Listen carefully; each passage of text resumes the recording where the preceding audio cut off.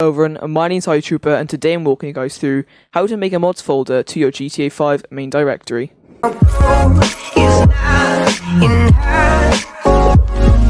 So I can't stress this anymore, this is the easiest, simplest thing that I see every single person getting wrong in the LSPDFR or GTA 5 community.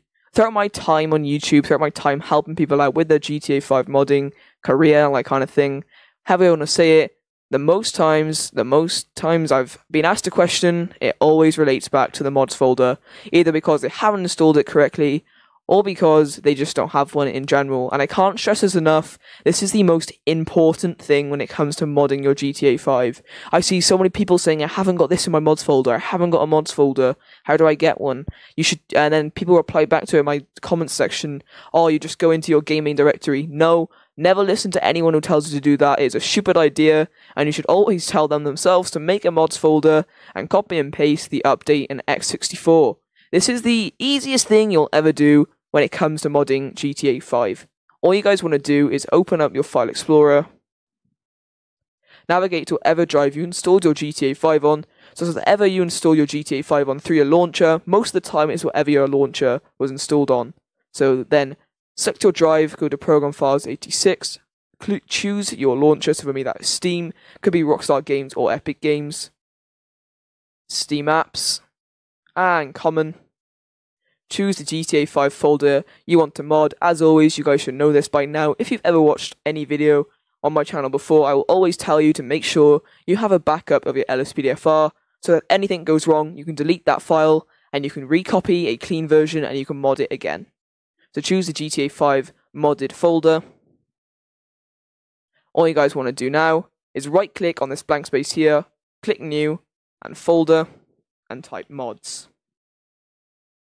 That is not mods. There you go, type mods, and there you guys go, you'll have a little folder, but that is not it. Then all you guys want to do is hold Control and left click on X64, keep holding down Control and left click on update, right click, and then copy. Double click into your mods folder, right click, and paste.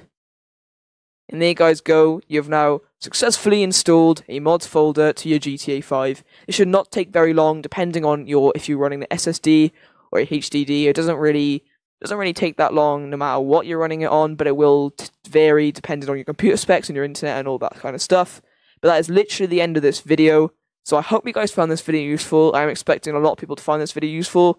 If this didn't help you, comment down below where it went wrong for you. I'll 100% try to help you out. If you guys also have a little bit of spare money lying around and you want to support me, then you can check out my Patreon down in the link below. It is literally £1, so slightly more in dollars, but it obviously will convert straight to £1.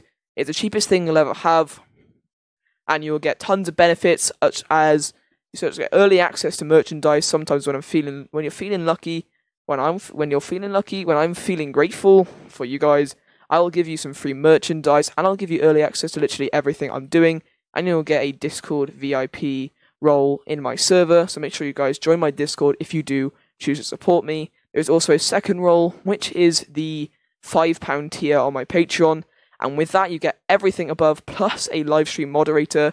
Obviously, knowing that you guys will be sensible with that, and you guys won't delete all the comments. If you guys do, I will instantly remove it, and I will hide you from my channel, and I'll ban you from my channel. So make sure you guys do not abuse that. I'll also ban you from my Patreon, so you can never have it again. So make sure you guys do not abuse that if you guys do my £5 thing. You also get, this is a banging deal, you'll never see this anywhere else on an LSPDFR Patreon. You guys will get a free livery, a livery pack for any department you want in GTA 5. It could be imaginary, you could tell me to go crazy and do what I want. I'll give you whatever you want for liveries on any car. I'll make it for you, I'll make it happen, because you're supporting me, so I'll give the love back to you. If you guys want to join my Discord, click the link down in the description below. You can join that, it takes a few seconds. If you don't have Discord, make an account. I can guarantee you'll love Discord, not just on my server, but on tons of other servers, and you'll get to know a bunch of other YouTubers also use Discord, not just me. So make sure you guys do install Discord as well. Other than that, thank you guys so much for the continued support over the past few days, all the way, already over 413 subscribers, which is absolutely insane. So thank you guys so much for the love, and I'll see you guys in the next GTA 5 or LSPDFR tutorial video. Bye.